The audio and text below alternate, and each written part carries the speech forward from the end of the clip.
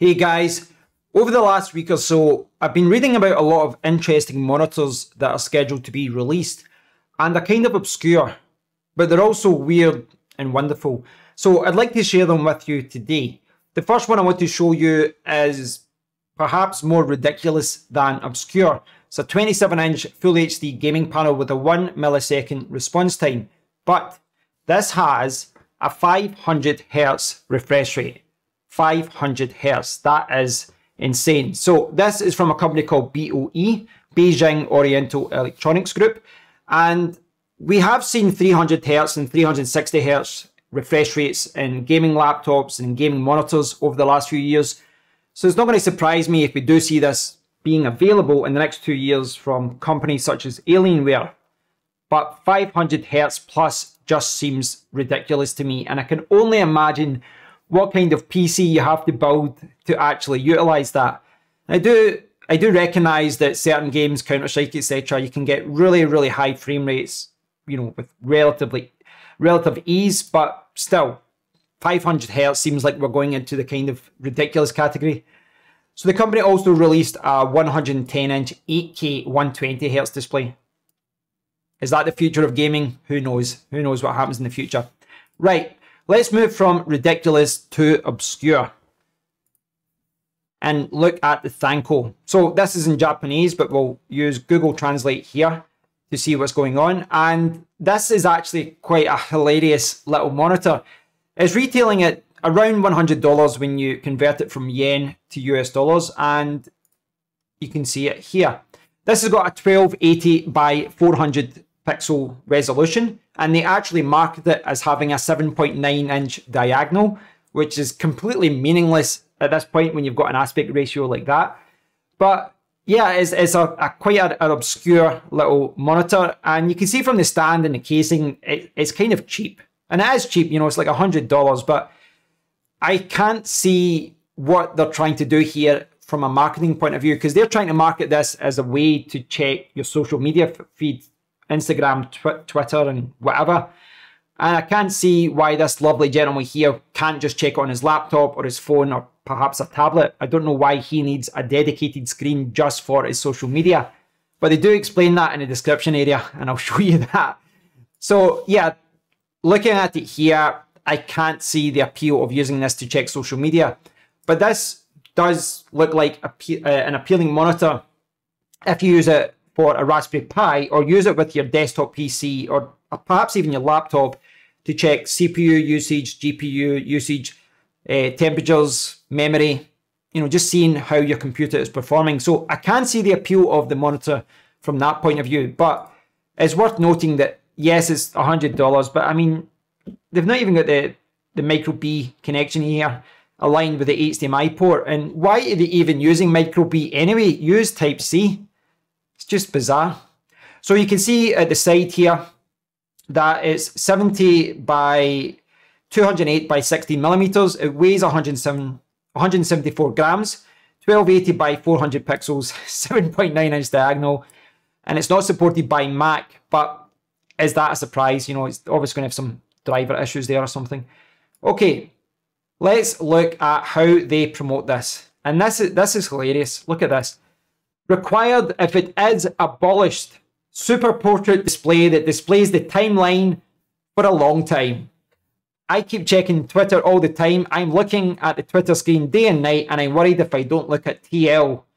It is a display for the abolition of Twilight to give such abandoned people no extra features. It is vertically long display that is ideal for displaying Twitter TL or a Twitter timeline. I was wondering what they were talking about there.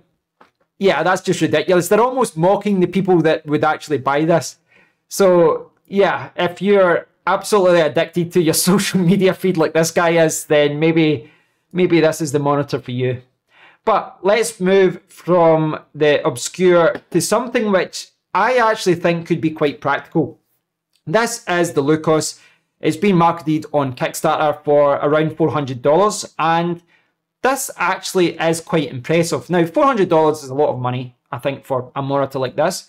But this has an IPS panel. It's 4K. It's 100% sRGB. So, pretty good from a color gamut point of view. It's got a 32:9 aspect ratio. It's got a 2 millisecond response time, and it's got a 60 hertz refresh rate. So 60 hertz, you know, maybe first-person shooters and certain racing games won't be good, but for other types of games, you could maybe use it. I think the aspect ratio is the biggest hindrance there for certain games, but, you know, it is what it is. You can see here this image for design and for business. Now, this photograph here kind of illustrates how I would use it, because this is a monitor which I think I could actually utilize in my recording setup. You can position this under your monitor. You can use it as a second screen. And certainly when I'm recording on OBS, I'm juggling a lot of different, you know, windows and different things. Some of them are not important. You know, I don't have to look at them all the time, but I do like to reference them every now and then. So that's where a second screen comes in, and you can drag and drop them into that. So that's how I would use it. And yeah, in that regard, I think it could be quite practical. It also says it can be utilized to check your, well, reading comic books, but also to check your desktop CPU, GPU, you know, temperatures, etc. That's something which it could be used for as well. And I think that aspect ratio is quite useful for something like that. Perhaps you could even use it in a mining rig, or, you know, something where you're monitoring the PC, networking, etc. Okay, so this is one area where I think they've got things right. Connections. They've got a fan switch here at the side, but look at the number of connections here. They've got 7 different connections, and you can connect 4 at the same time. So they've got DisplayPort 1.2, 2 DisplayPort 1.4, 2 HDMI 2.0B, and 1 HDMI 1.4. And they've also got a Type-C connection, a headphone jack, and DC in for power. And then they've got all the different indicators there. So from a connection point of view, yes, it doesn't have HDMI 2.1, but this has everything that you need to get the most out of this monitor. And that's quite practical. I think that's quite useful that you can connect this to lots of different devices. Perhaps you could, you know, connect it to your Windows computer, but also switch to a Raspberry Pi, also switch to your laptop. I think that's quite good that they've got so many connections. And it's one thing that I hate seeing in certain monitors, that they just don't have enough ports. So that's good to see. So yeah, this is an interesting little monitor for me. I do think it's probably a little bit overpriced, you know, because there's a lot of cool USB Type-C monitors you can pick up around that price, and I would probably gravitate towards that. Plus, you know, I've spoken about this on my channel before, but I do enjoy browsing Kickstarter because it lets you see what's out there, but it's always risky buying from Kickstarter. There's a lot of projects that get funded and then they don't go to fruition, or, you know, the people that buy and actually, you know, fund the project get screwed and they sell it elsewhere at a lower price, etc. But yeah, it is what it is. I think this is an interesting monitor though, and it's something I could actually see myself using. Okay, last one I'd like to share with you all today. Well, it's actually 2 monitors. It's the DUEX Lite and the DUEX Plus. This is actually a follow-up to the DUEX. And I guess this is more mainstream at this point. There's a huge market for second screens for laptops, and it's marketed towards business users. Now, if you know anything about gaming laptops, etc., you'll be puzzled why they've picked this laptop. This is one of the Asus laptops with a second screen. So this laptop actually has a second screen here, which is why the keyboard is down low. But they have, for whatever reason, disabled it so that they can show the other monitor. So, it's just bizarre. They've actually disabled the second screen to show you the other second screen. Why did they not just pick a MacBook or something? I don't know. But this actually is priced quite sensibly. The DUEX Lite, which is 12.5-inch diagonal, it's $204, $209 for the 13.3-inch version. And this is not something I see myself using, certainly not in the way that it's marketed. What these screens can do is stick to the back of your laptop and then they slide out. That's the selling point of this screen. Now, I would just use it as a monitor. I would just use it as a second stand, but they're marketing it as a way to connect to the back of your laptop and slide that second screen out and then slide it back in. It's not something that appeals me. I just don't like the idea of attaching a screen to the back of a laptop, but that's what this device is kind of designed for. And there is a market for that. I know there's a market for that because every time I go into Amazon, I always see monitors like this popping up, like second screens. You can see there's a review out there already, and yeah, they've hit their goals. You know, people want this. I mean, look at the funding this has got already.